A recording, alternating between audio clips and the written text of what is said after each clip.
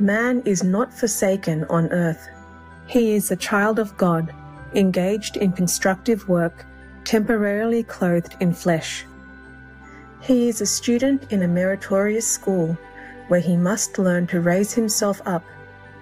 The human struggle is his opportunity, his set of tools, and his textbook. How childish to imagine that the mere ringing down of the curtain, physical death, would settle transcendental questions of the infinite.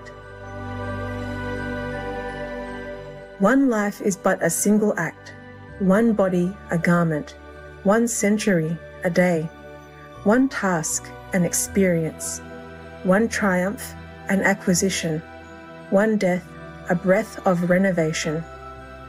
How many lives, how many bodies, how many centuries, how many tasks, how many triumphs, how many deaths are still allotted to us?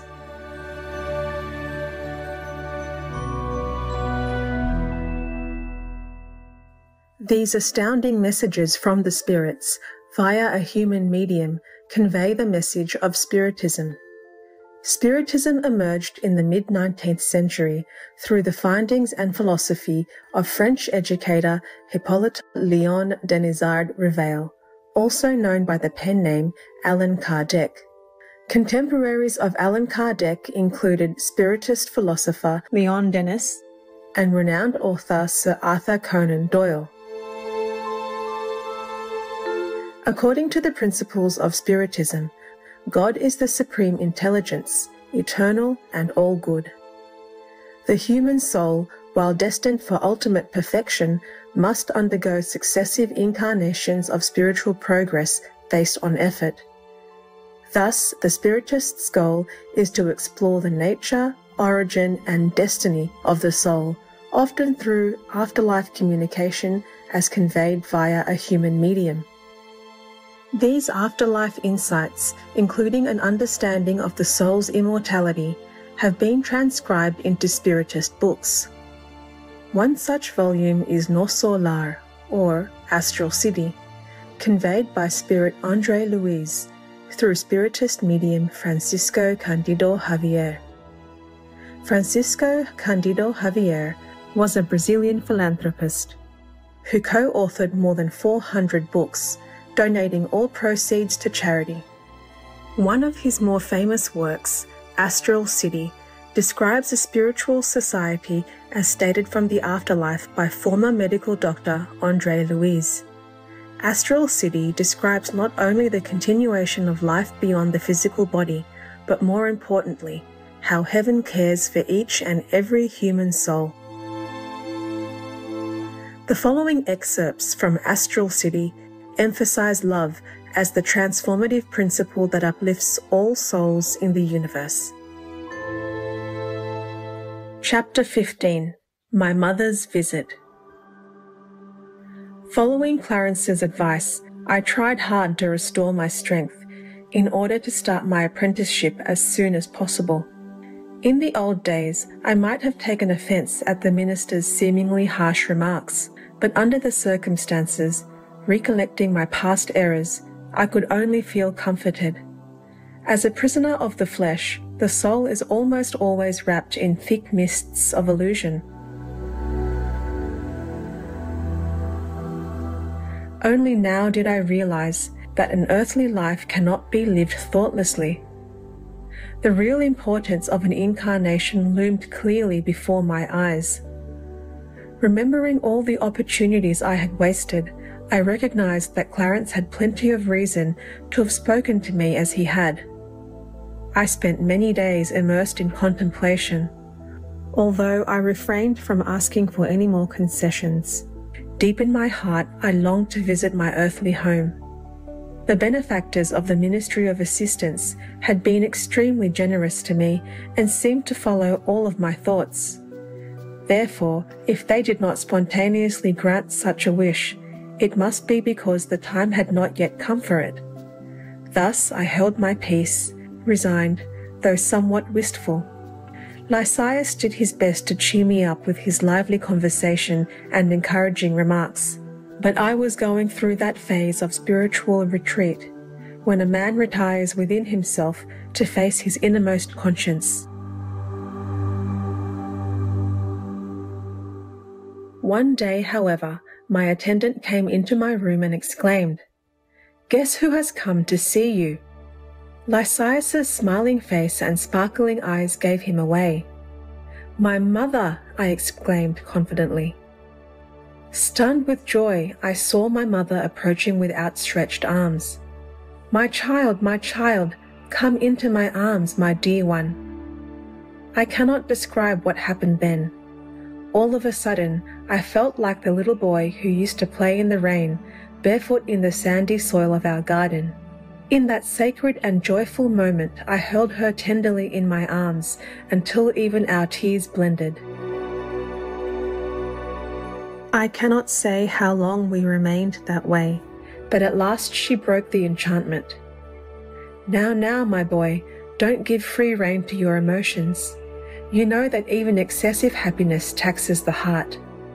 You are still weak. Do not waste your energy."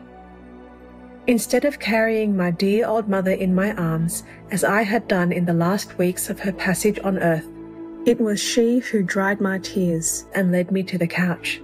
I sat down beside her and laid my head tenderly on her knees. She stroked my hair gently, recounting precious memories. I felt at that moment that I was the happiest of men. I had the impression of being anchored in the safest of harbours after a hard struggle on the stormy seas.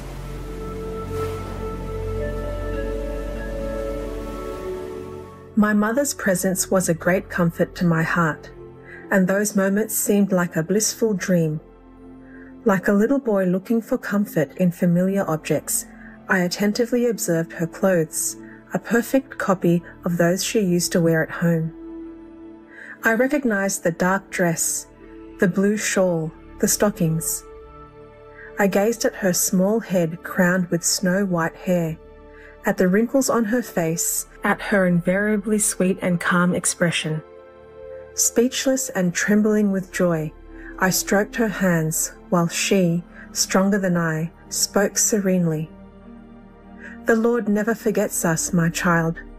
We shall never be able to thank him for all his kindness.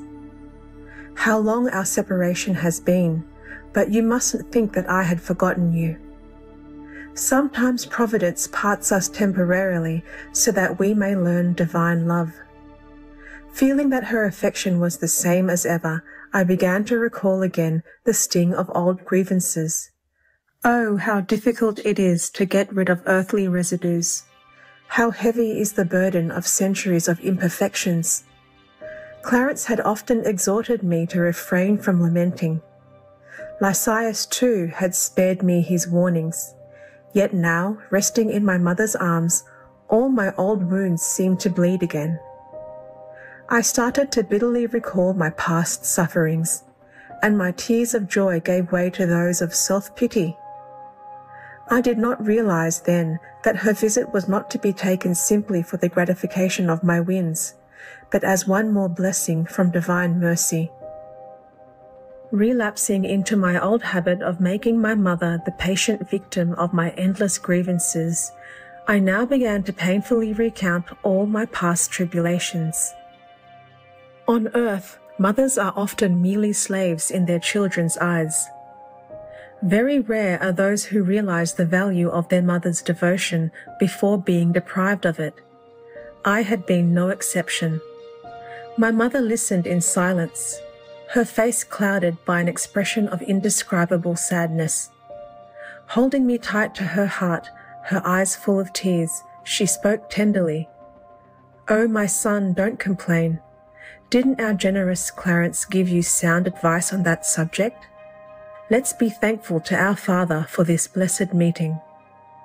Let's never forget we are now in a different school, learning to become true children of God."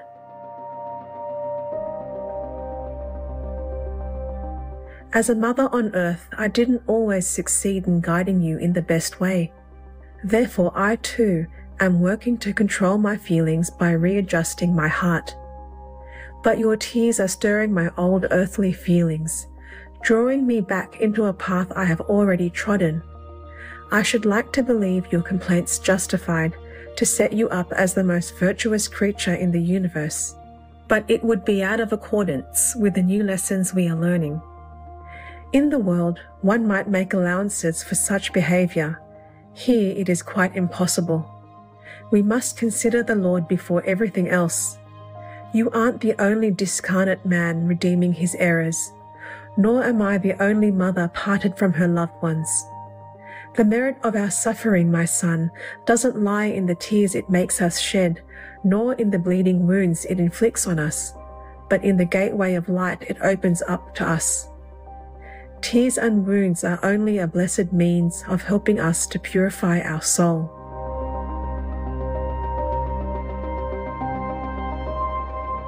After a prolonged pause, during which my conscience addressed me firmly, she resumed, "Why not enjoy these fleeting moments in the sunshine of love, instead of wasting them in the shadows of unhappiness? Let's serve, my child, and serve cheerfully, while at the same time constantly rejoicing in the Lord." Change your mental attitude, I beg you. Your confidence in my love and your affection for me bring me sublime happiness, but I can't return to experiences which have passed. We must love each other now with the great and sacred divine love. Those inspiring words awakened me, and I had the impression that my mother's love radiated invigorating fluids which lifted my heart. She gazed at me contentedly, transfigured by a radiant smile, and as I rose and respectfully kissed her forehead, it struck me that I had never before seen her so beautiful and so loving.